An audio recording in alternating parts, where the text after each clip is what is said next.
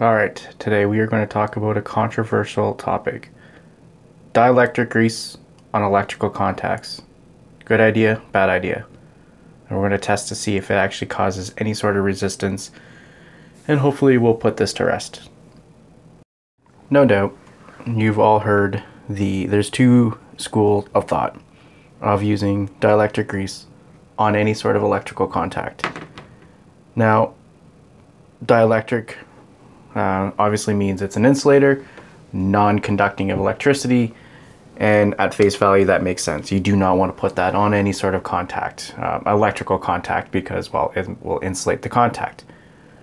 However, there are schools of thought that when the contacts come together, or when you make a mechanical connection, it pushes all that grease out of the way and you get metal on metal contact, and you of course will have a proper electrical contact there.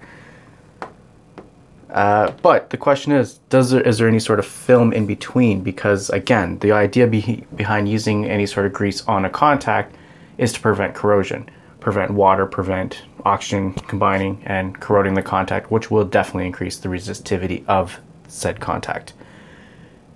But if we were to put this on a contact, push the contact together, would we see any noticeable difference in resistance? So that's what we aim to test here.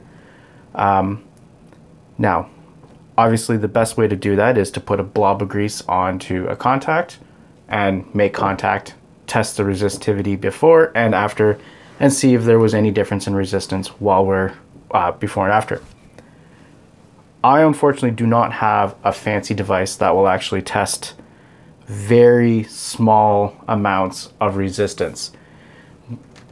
Multimeters, they are fantastic at measuring, all kinds of different things, but when it comes to milliohms specifically, they are terrible. Even this Fluke here, the specifications, it can go down to 0.1 ohm. That's 100 milliohms, and that's not good enough for what we want to test here.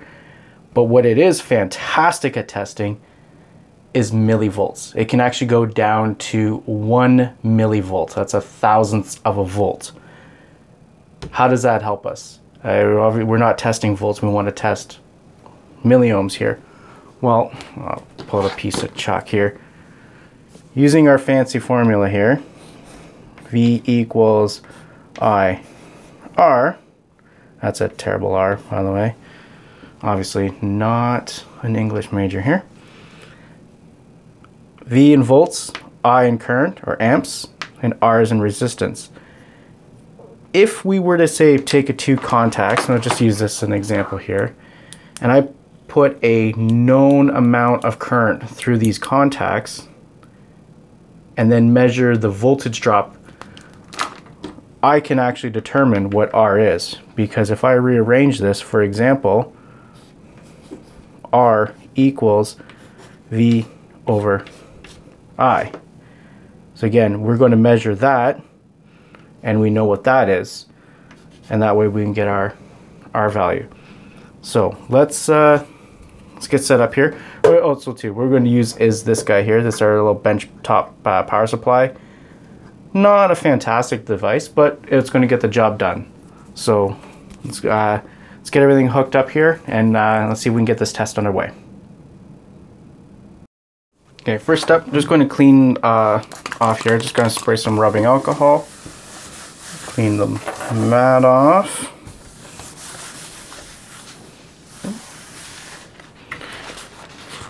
Oh, see, it takes the paint right off too. Make sure their contacts are nice and clean.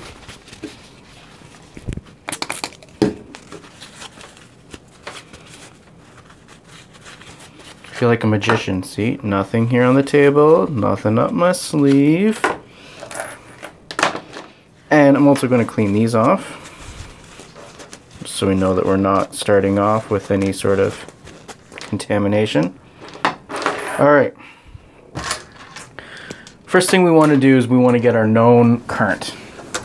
What I'm going to do for that is I'm going to use, again, as I was saying, I'm going to use a bench power supply here. And just got these, they just got banana plugs on both ends. We're going to plug in here, and what I want to do is I want to dial this in to 1 amp. Why 1 amp? And that, again, going back to the formula of V equals IR, if we're trying to find R, it's going to equal V over I. Now in this case, if V equals, or sorry, terrible. If I equals, fail, 1 amp, that means whatever we see here on the display is the number of ohms. So if we see 4 millivolts, we know that that actually is 4 milliohms. Again, because again we're dividing it over 1. It's just to make our math easy, simple. We don't have to do any sort of calculation. If you want to do this test on something else that you're running, and whatever it is that you have will not handle an amp directly, you can adjust I to whatever you want. So you want to bring that down to 10 milliamps, go ahead. Just know that you're going to have to do some mathematics here, where you're going to be dividing over, again, if you say want it down to 10 milliamps, you'd have to divide whatever you see here on the screen by 0.01. So just something to note there. Anyway, so let's get this cleaned off. Okay, we got our connection stuck here into the amp hole. We're going to turn the amp limiting knobs all the way down to the bottom here, and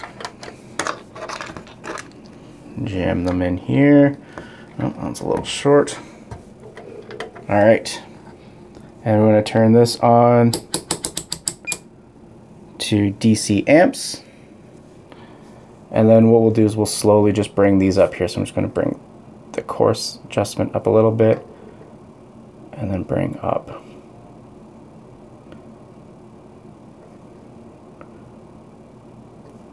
Bring the coarse up a bit more. And this is what I don't like about this benchtop power supply here, is that it's finicky. And then you keep adjusting, nothing happens, and then your workpiece explodes.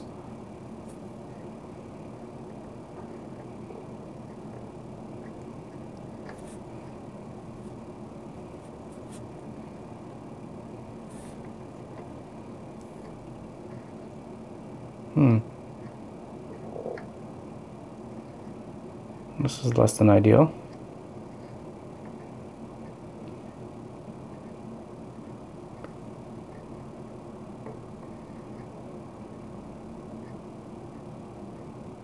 Uh-oh. I might have already blown a fuse. So I guess this might have had a high inrush. Again. Terrible. Okay, let's just going to pause here. I just want to see if I actually have blown the fuse on this here. So give me 1 minute, please. Alright, sorry about that. It turns out when I was adjusting this, I didn't realize I actually turned the voltage all the way down. If I were to set the voltage there to 12.56, just 12 volts. A car system, why not? Anyways, so I've got the current turned all the way down now. Plug in our meter. Again, we're using the amp section here. So I just want to give it a little bit of current. Oh, already too much. So we want to try and get this down to get as close to 1 amp as we can here. So we're just going to back it off just a wee bit.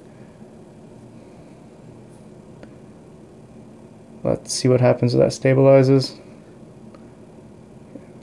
More. Honestly, I think that's as close as we're really going to get with this. Alright, perfect. So, disconnect that.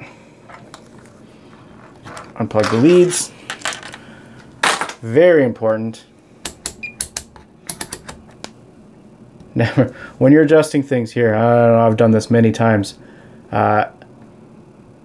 Move the meter over to something, or I've left the test lead left in the amp there, do a volt meeting, and pop goes the fuse there. So learn from my mistakes. All right, so the test we're going to conduct is going to be with these. I'm using these because they're a cheaper lead and I don't use them in my meter. I never trusted these, so, but good enough for what we're doing here. So now if I were to touch these together, I'm going to get an amp running through these test leads.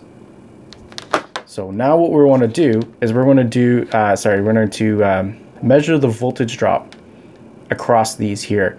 So especially when we touch them, or when we're measuring through, say, our dielectric grease, we'll actually measure the voltage drop from this perspective here, because we just really care about what is the dielectric grease doing here. So we are going to connect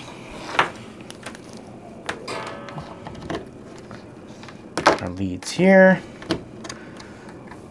and I'm going to leave it in the DC scale. Oh, I'll move this here over for you to read. And range, we're going to lock the range.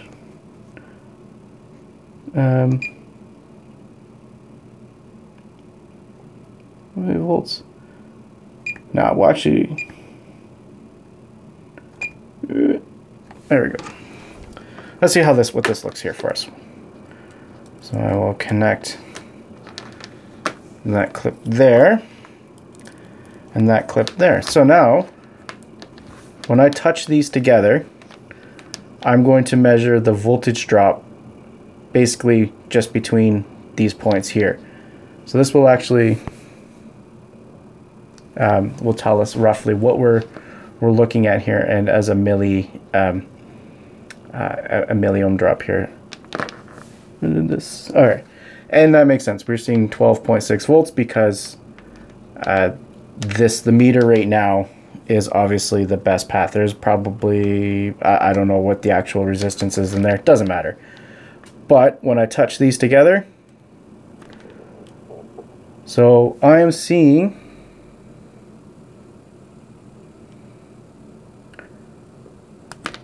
sorry, 6 volts. Let's change the range.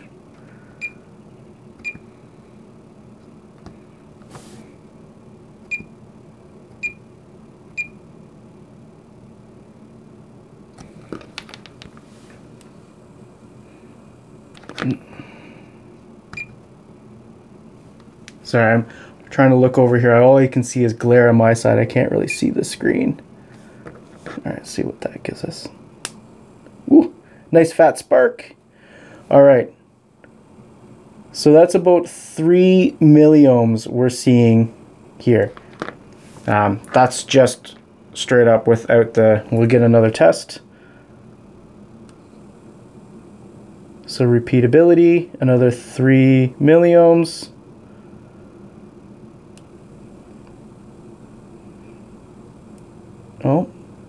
Oh, because I'm touching the side there. All right, so that was about 7-ish. 3 again. What about just the tippy tips? Woo! Sparks. All right. So we're going to see about 3 to 5, up to 7 milliohms there. So that's what we're testing without. That's just with the metal on metal contact here.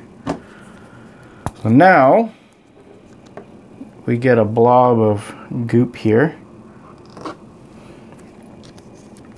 So again, it's the dielectric grease. We should see 0 connectivity or conductivity through this, being dielectric grease and all. So if I stick the ends in there, so far so good. I'm just going to slowly bring them together while they're in the goop here. So a little spark.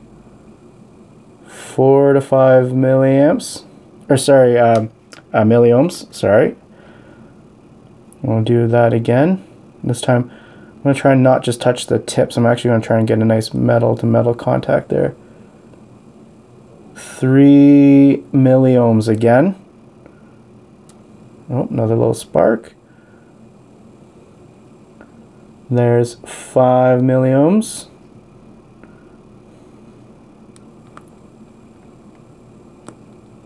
What happened there? 3 milliohms.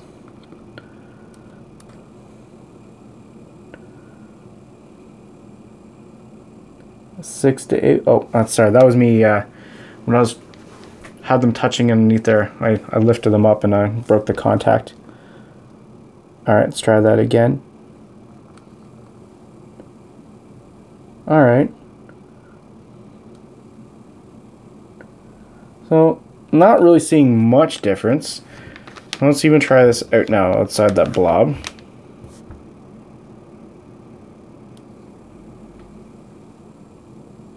Three milliohms.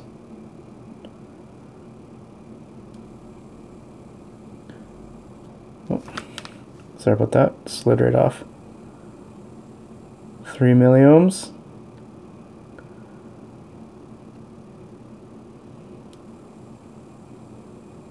Three milliohms.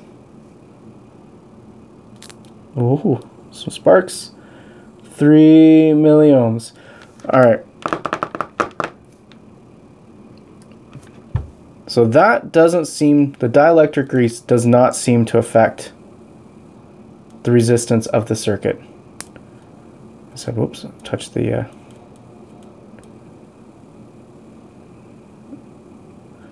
sorry, I slid off there.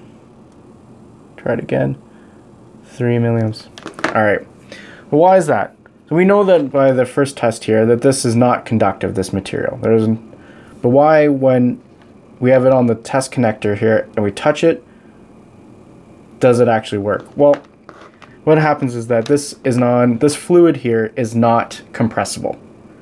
We're not getting into fluid dynamics, we're not getting into, there's no math here, but really what's happening is that as these two contacts are coming together, it just squeezes the dielectric grease out between the joints, so that essentially there's just metal on metal contact. It's not riding on a, or maybe riding on a very, very thin film.